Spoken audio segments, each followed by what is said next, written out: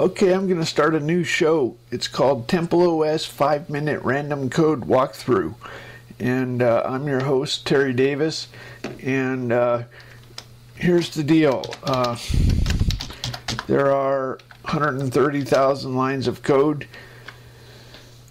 And that includes both the demos, applications, and the main operating system.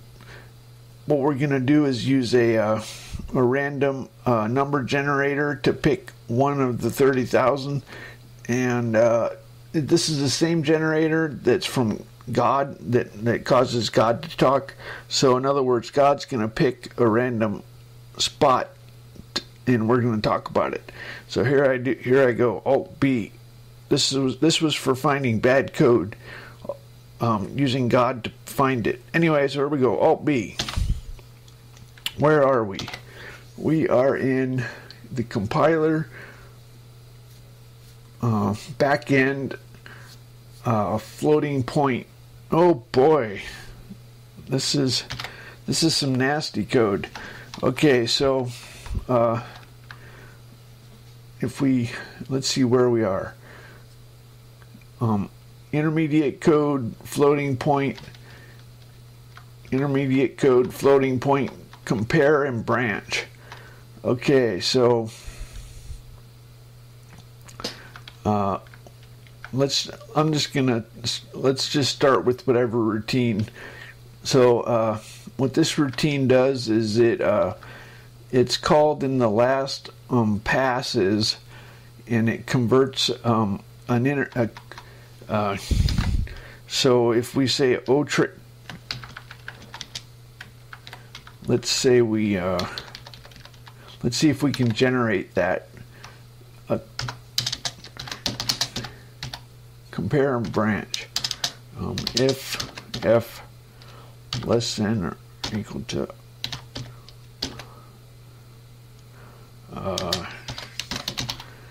so we just want to execute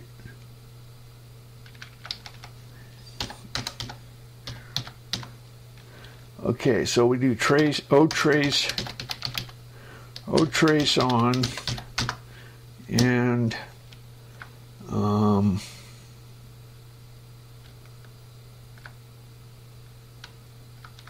branch grader. Okay, so this is doing a floating. Let's see if we this is floating point.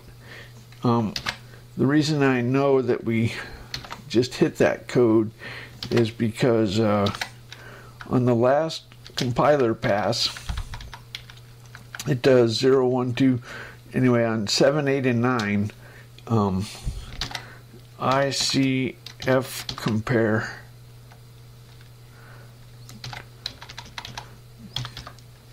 So, in order to call that code, we have to have a floating point branch greater equal. That'll call the floating point or the other one. So, what this routine does is it converts this branch greater equal to machine code. Okay, so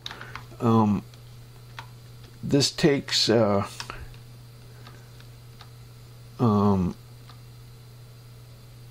argument. How many arguments does it take? We have I think we have one argument. No, we have two arguments. Greater equal. Okay, branch greater. There's two arguments, left and right side. There's a comparison operator. Okay. So what are the two arguments in this case? Oh, in this case it's comparing to 1. 3FF is the binary representation of 1.0. So we're comparing 1.0 to a value off the base pointer. This is a variable. Now it couldn't use a register variable. That's because with floating point operations you can't use CPU registers. So this loads fload. Oh, we're running out of time. Okay, so fload compare. This is the floating point stack, and then it frees it, and then it jumps based on the. We got this compare IP set the CPU flags. Okay, so long story short, there's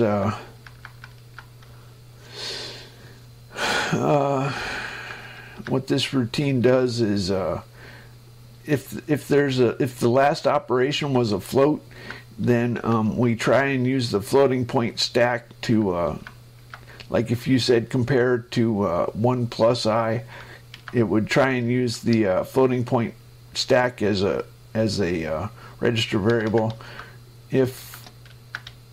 Okay, so let's look at where it codes the instructions. So here's where it codes the loop. If you have a 3-part conditional, that's where we get this. I'm going too fast. I don't have enough time. Push compare. So here's where it's explaining what instruction.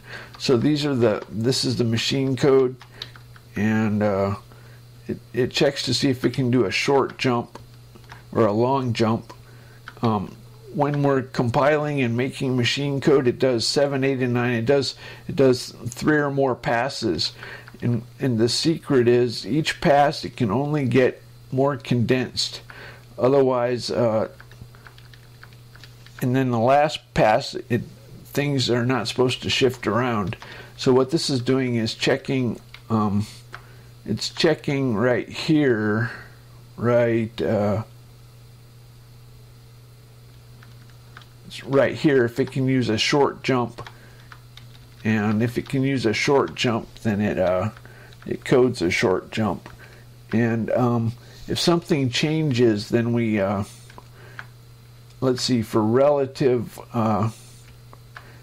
some code you can skip on the last 3 passes, you just go once.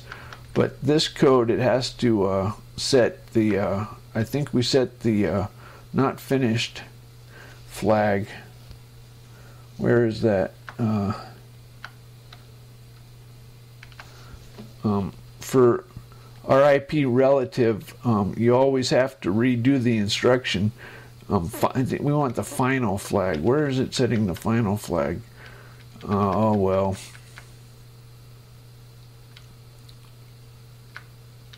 Anyway, let's. For RIP relative, you have to redo it each time. So there's where the the branch is. Then this is where the floating point stuff goes. Oh well, and it has to handle a situation like 0.5 less than.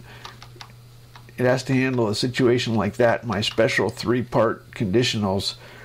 And that's where this push compare, what it does is it's 2 operations. It's 0.5 less than F and F less or equal to 1.0.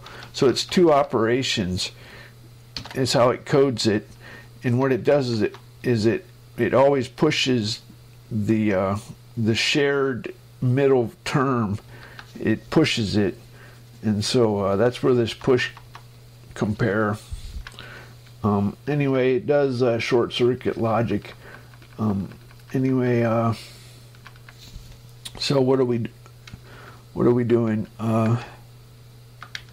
So somewhere in here, one of the things we pass into this routine is the unsigned.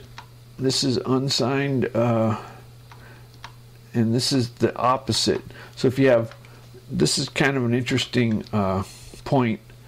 You have what's the opposite of less than, or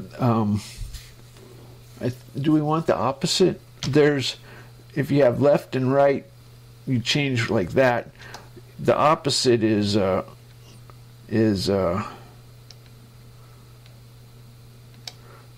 greater equal.